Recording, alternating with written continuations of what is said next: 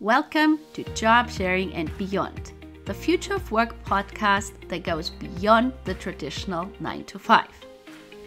I am Karen Tischler, speaker, consultant, and host of the show, where we hear from global experts every other week to discover innovative solutions and tips on how to remain a relevant employer in the future. Hello, everybody. I am very appreciative to introduce my guest today. Ariane Virtue is one of Australia's most prominent thought leaders in the area of flexible work strategy, design, and implementation. She designs and implements experiential flexible working program for blue-chip global clients using best practice meets best fit methodologies fit with cutting-edge content delivered with impact. She is the co-founder of FlexVR, Australia's leading flexible workplace consultancy. FlexVR focuses on humanizing work to increase productivity, increase health and well-being for your people, and reduce operating costs. An innovative consultant, trainer, and leadership advisory expert with over 20 years of experience across multiple industries in APAC, heading talent and leadership risk consulting and advisory teams to deliver complex talent issues. She understands that championing diversity to unbundle the myth and facts of what is flexible working and gives the clarity of how flexible work can solve broad business and talent issues. To create workplaces of the future, there needs to be a shift of mindset. The modern workplace and workforce has entered a new paradigm. Flexible working is the model enabling organizations to thrive and survive while they manage the transformational change of managing a hybrid workplace with a distributed workforce. Ariane would love to see work-life blend move to work-life humanization, and that is at the core of everything that she does. Welcome to the show, Ariane. Thank you so much, Karen. I'm so excited to be here. So am I to have you as my guest. And now for our listeners from around the world, could you share with them where you're calling in from and what type of special food or site is in your area? Perfect. I'm speaking to you from my living room in Sydney, Australia. We're in week 11 of a very, very, very strict lockdown. So I'm incredibly fortunate enough to live by the harbour. And I can see the Harbour Bridge from where I live. So I actually walk across it for my exercise, and I highly recommend to anyone that hasn't done it or gets the opportunity to come to Sydney one day, they do it. Thank you very much. Yeah, I've never been to Australia, and it sounds, I'd love to come one day. It looks, and sounds such a beautiful country. It really is. We're very lucky to live here. So now, Ariane, you're the co-founder of FlexVR and one of Australia's most prominent thought leaders in the area of flexible work strategy, design, and implementation. Now, what made you start focusing on flexible work? I think my career path has always just seemed to lead me to co-founding FlexVR. So it started from talent and executive search through to succession planning, leadership risk management, and D&I consulting. That for the last probably 8 years, I've really focused on flexible working. So it hit me probably 2012, 2013. I knew the juggle was real when I was caring full-time for my gorgeous mum and really trying to balance a full-time career in a huge corporate role. I just knew I was just trying to be everything to everyone. And I knew there had to be a better way to humanize work. So FlexiR our purpose is very much around humanizing work so people can be better at work, but also better at home, and really thinking about doing the right work in the right place at the right time, so we can actually have some type of life that's just not work. And I'm not ever going to talk about work-life balance. So we really focus on, humanizing the modern workplace to really increase the productivity, improve employee health and well-being, and really reducing operating costs. So to really to assist organizations to understand the value of flexible working for people who would have predicted this rapid demand of embedding enforced remote working in March 2020 globally. So if we think of it like this, working hours were set in the Industrial Revolution, and it was 8 hours to work, 8 hours to sleep, and then 8 hours to really do everything else we needed to do, and then get back to work. And all that's really happened is that working hours have got longer. Our lives have become so much more complicated. And then we kind of went to 8 a.m. to 6 p.m. at our desk. You do your work and you come back tomorrow and you clock in and you clock out and you do it all over again. Then we kind of started asking, would it be okay if I came to the office at 9:30 tomorrow because, and we had to justify that because. That then led to, okay, well, now we're going to fill out a form to work at home one day next week because, and it was still that justification of the because. And then it led to organizations having a very rigid, flexible working policy. So in January 2020, we were still really justifying the why for flexible working and the benefits for organizations, and still trying to discuss the benefits for employees. And in some people's minds, it was for working mothers, I hate that expression, and women, and, a privilege, and in some instances, just for slackers. And then we all know what happened. The world's largest global experience of this enforced inflexible working from our homes. And guess what? It's still going. And we're now having to justify the how, and very quickly get people to actually understand how to use technology, how to communicate, and how to collaborate. So, you will work from your home. You overlay that with the homeschooling and the pressures of managing a pandemic, and that lack of control to plan anything, and really managing health and wellness of you and your loved one. This just isn't flexible working.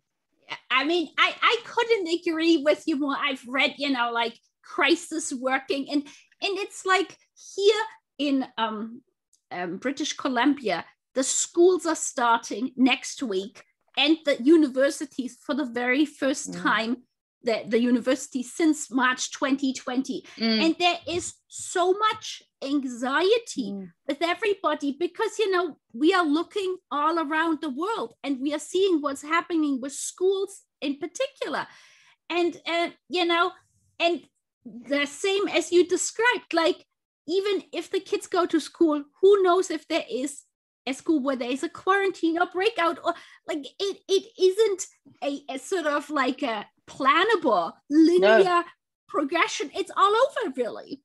There is no playbook for this. I wish there were, but there is no playbook, and it's different in every country, in every state, and in every city. So absolutely. And so now, when you first started flexible work, how did you define it to employers? Because I mean, it's such a broad term, really. And did people think of it differently over the years as well? I think we were still justifying that it wasn't just work from home. And whenever people, I would be rolled into executive teams and board meetings, and to really, HR go, please, can you just go in and explain to them that it's not just working from home. And I used to, use the example of I would come into these executive meetings and, you know, you can imagine, oh God, here comes another consultant to tell us what to do. And oh, great, just what we're looking for. And I would literally start and I would say, hands up, who's working flexibly? And all hands would be down. And I would say, okay, did any of you make a call on your cell phone on the way to this meeting? Oh, yes, yes, yes. Did you do some emails? Did you respond to some emails? Oh, yes, yes. Did you work on the weekend? Did you not go into the office? You worked somewhere from where you had your weekend? And they go, oh, yes. And I go, you're all working flexibly because you have the tools to enable you to work flexibly. And how I think and how I describe flexible working, and this is pre-COVID, and I would sum it up and say, just think about it like this. Where and when is the best time and place for me to deliver the best outcomes? Simple.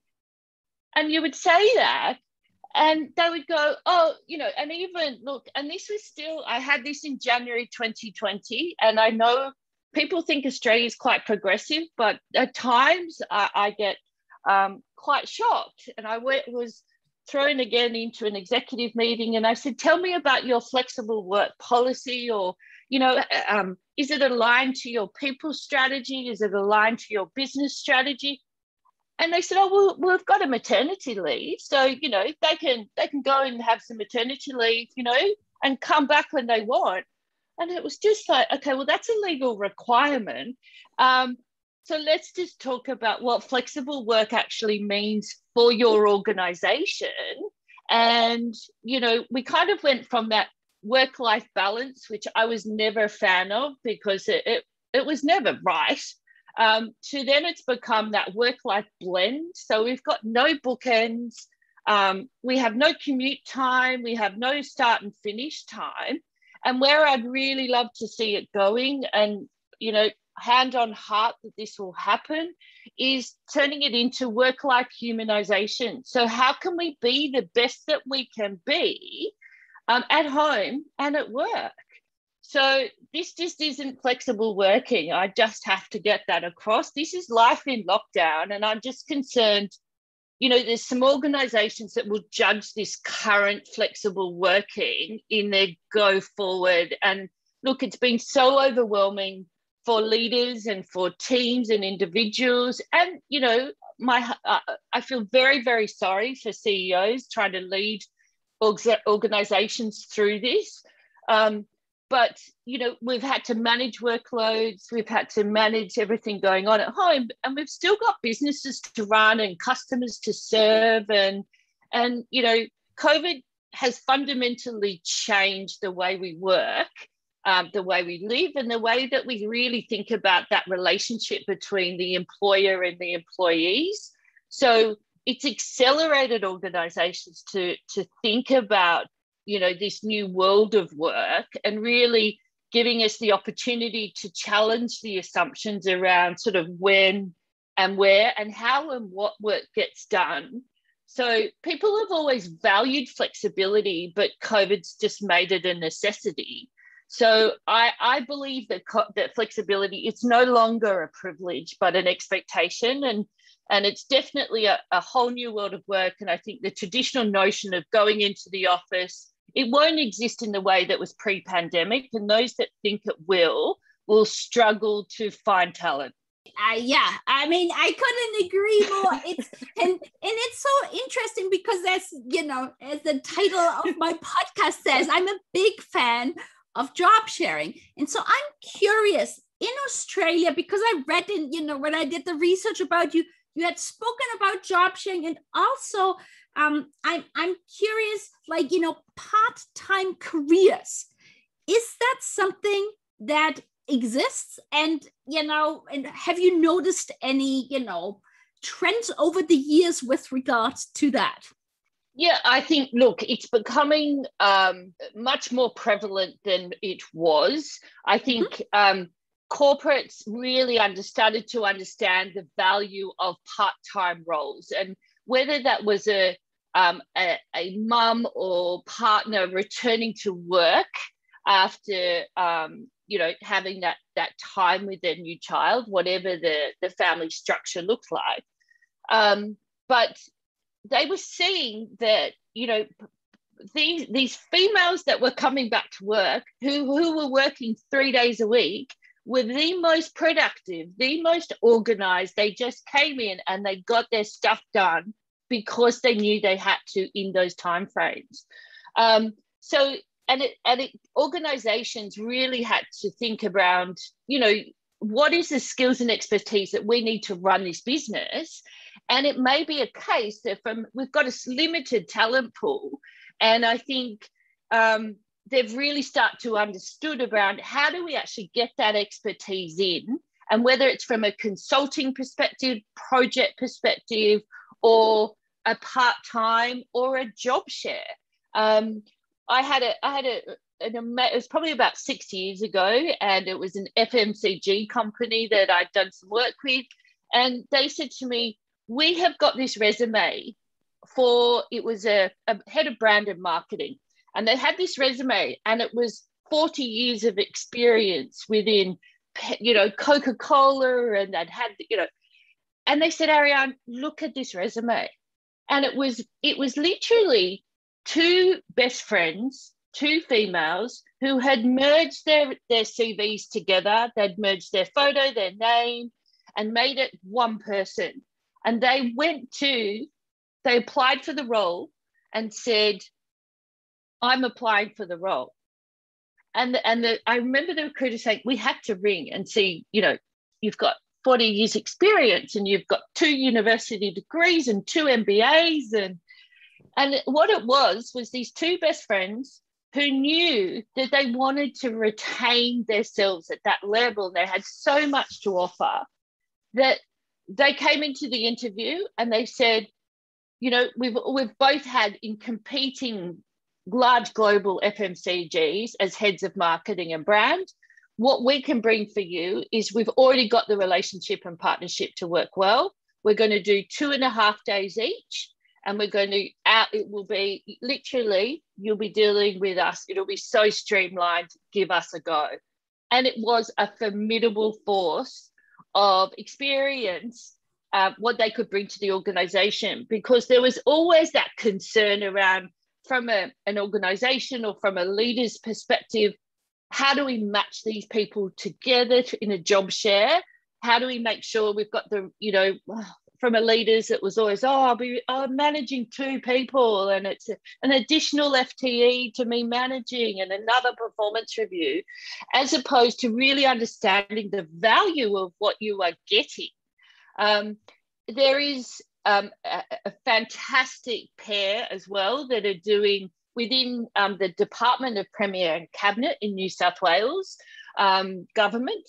So the Director of People and Culture, it's another job share pair who are brilliant at what they do, and working out what's my skill, what's the best role, what's the relationship that I can make with them, that you're better to make that relationship with that, and it works well. So I think it is very prevalent here now, but it's taken a lot of unbundling of actually what, part-time work isn't just for slackers.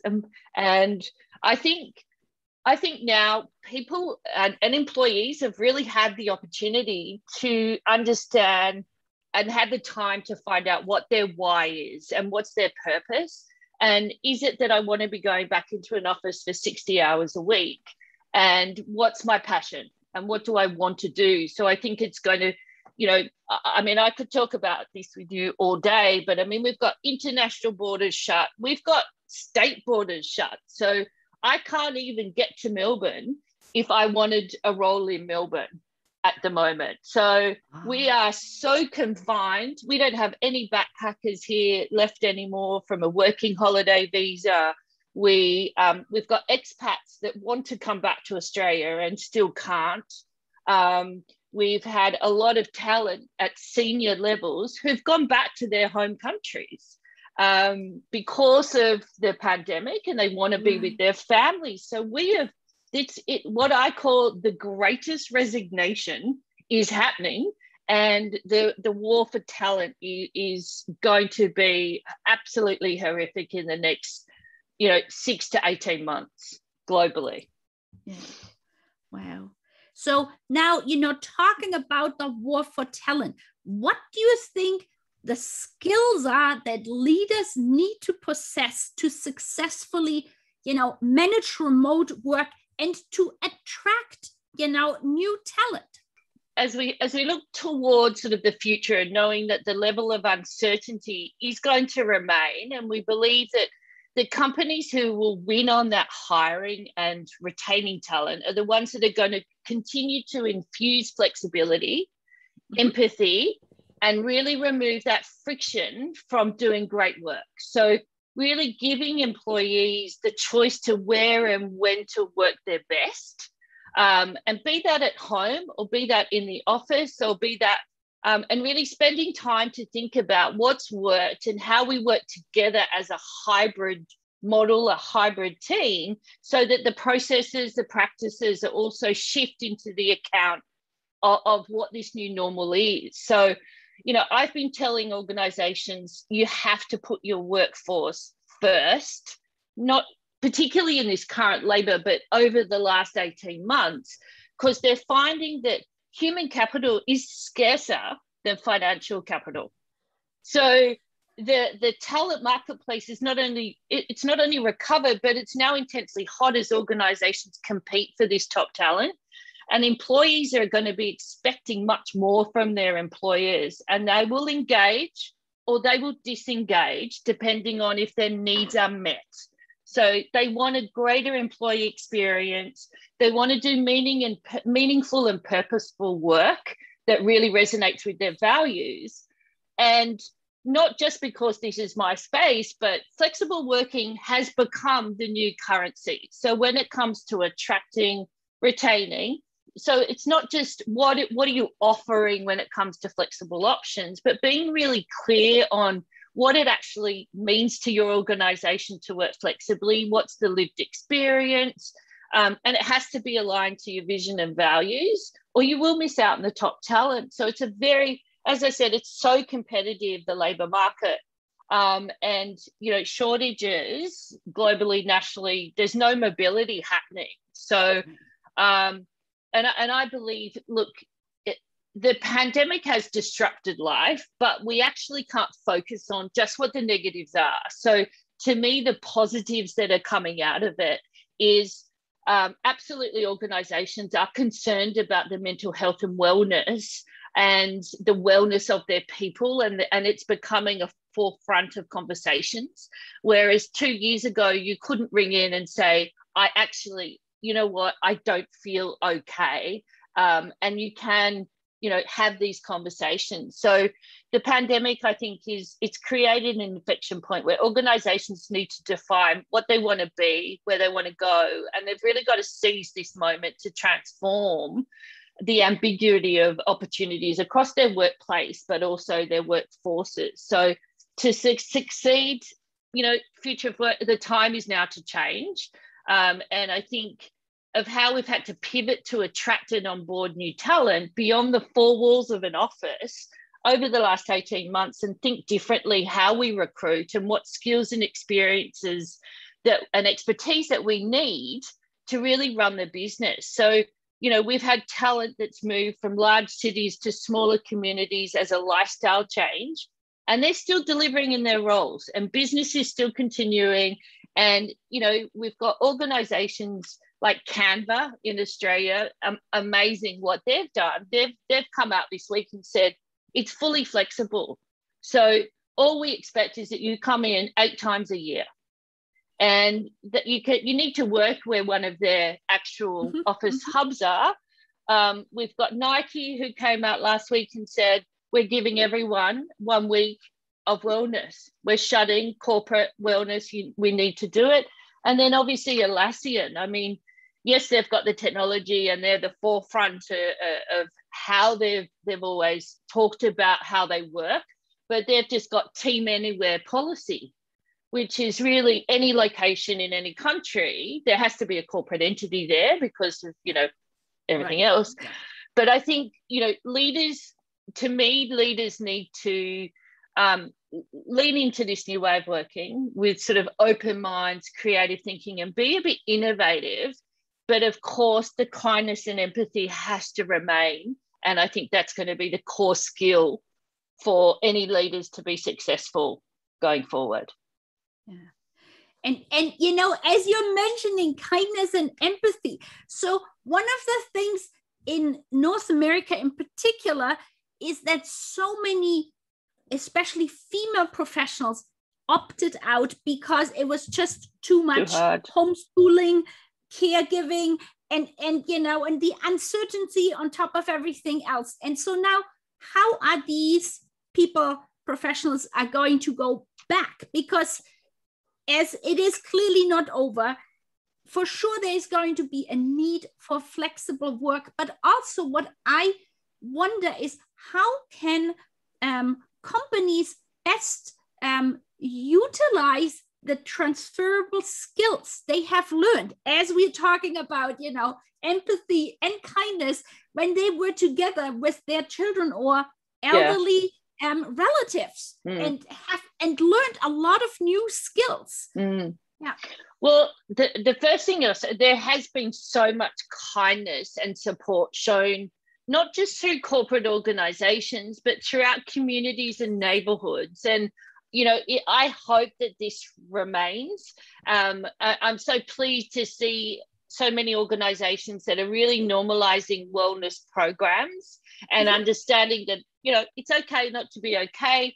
I talk about, you know, we drive our cars, but when it says empty, we put petrol in it. So sometimes we need to recharge ourselves. And, you know, remember when we used to fly and they'd say, adult needs to put on their oxygen mask first? Well, you know, to me, that's something that I hope that is something that remains, because everyone needs that kindness and that level of support. I always say to organizations, everyone has we could use a profanity, but I won't, but everybody has stuff going on, and everybody has different stuff at different stages of their lives.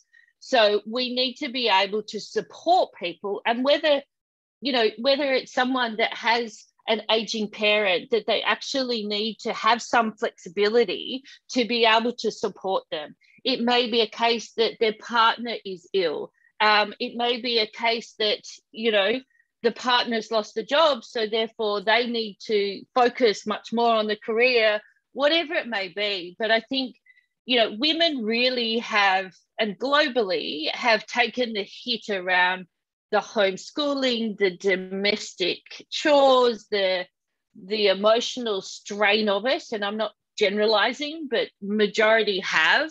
And, you know, we've had quite a lot of reports out in the last few weeks from a lot of Australian research that is saying, you know, women are still doing, you know, 60% of the domestic care and also the homeschooling. So, you know, some organizations are saying, do you know what?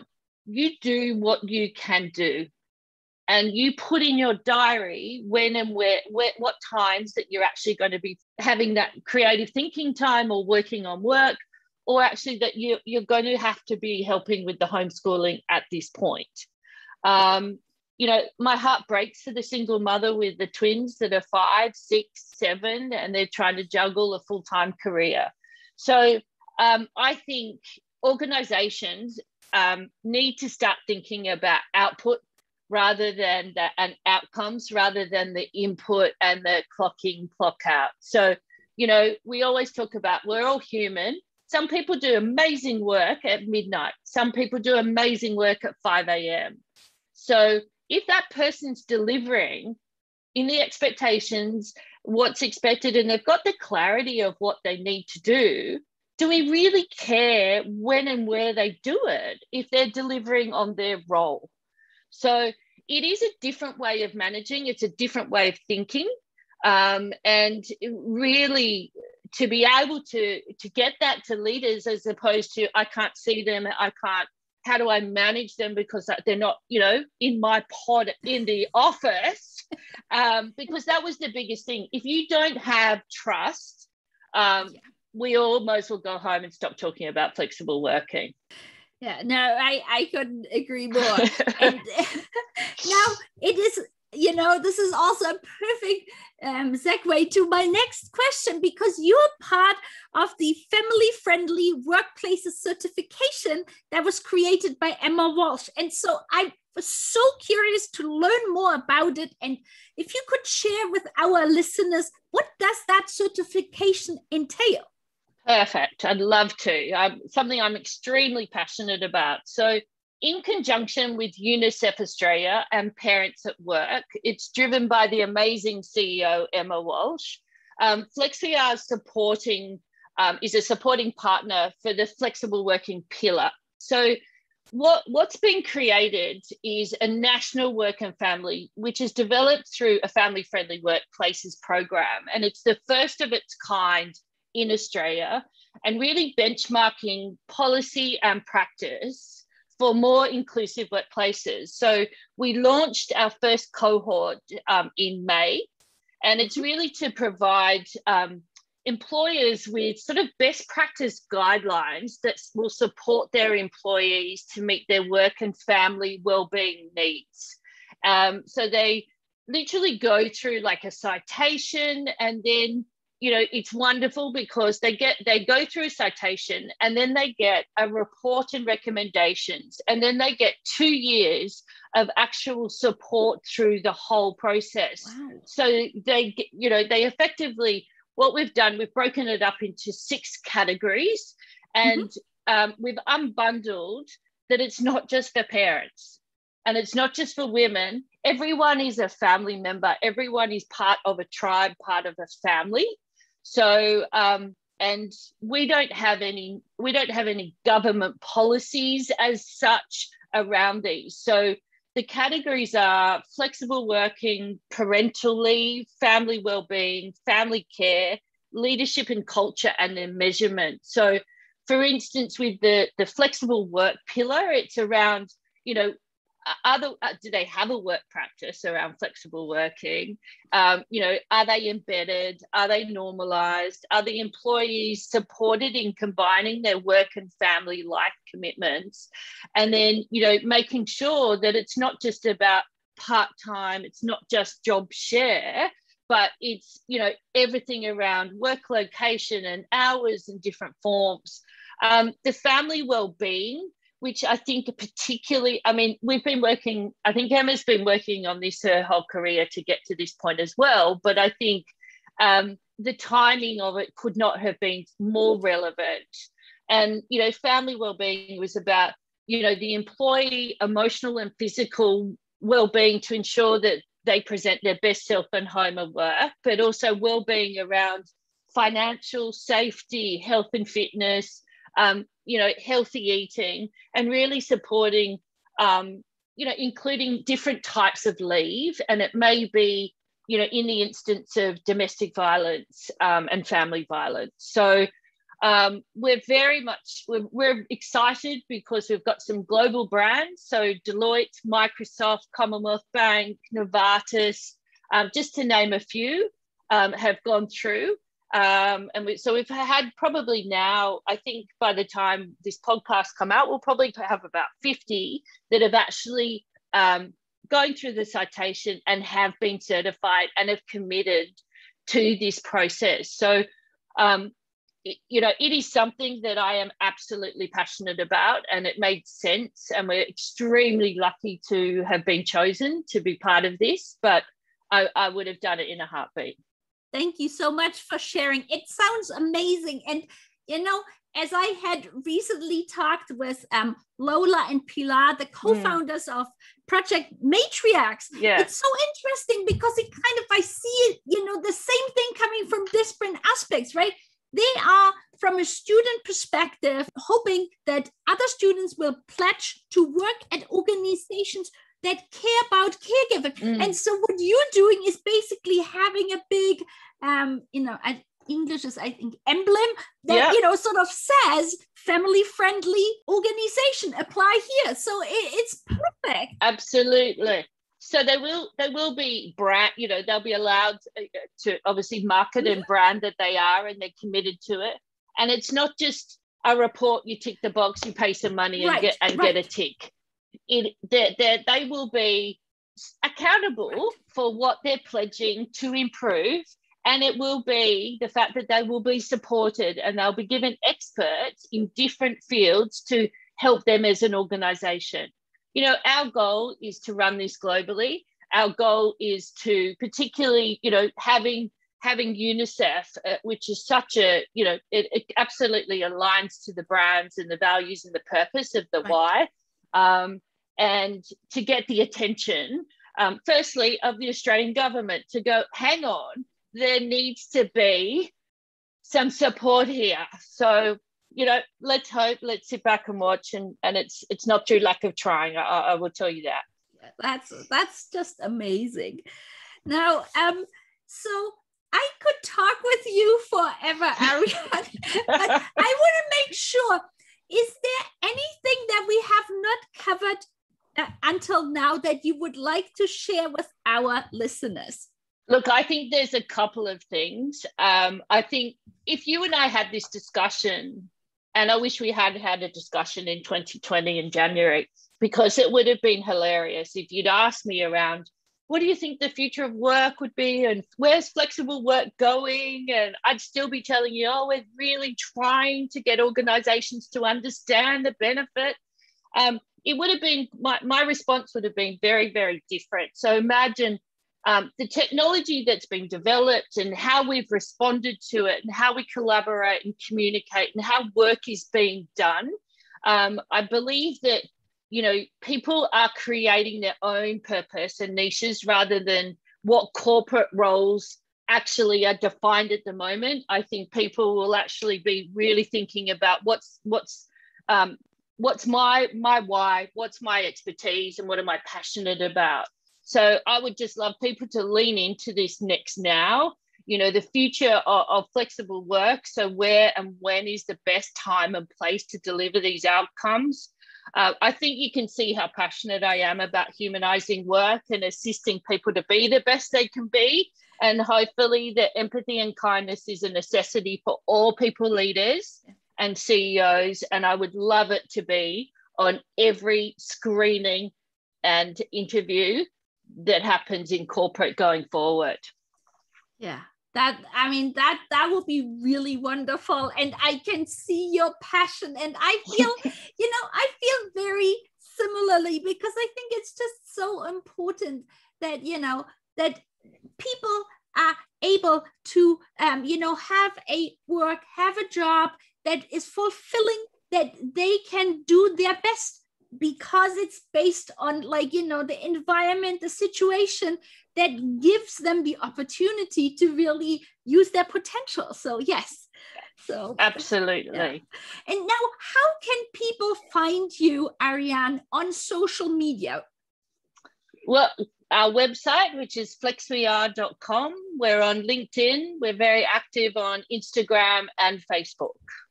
Great. I will be sure to put it into the show notes so people can find it there as well. It's really wonderful that you were part of my show. Thank you so much, Ariane. I feel very, very humble, and I love meeting people with this absolute same passion. So it's been just a fantastic time to speak to you, and who would think globally that we could do this so easily? I fully agree. Well, thank you so much, Ariane. Absolute pleasure. Thanks, Karen. What an insightful conversation with Ariane.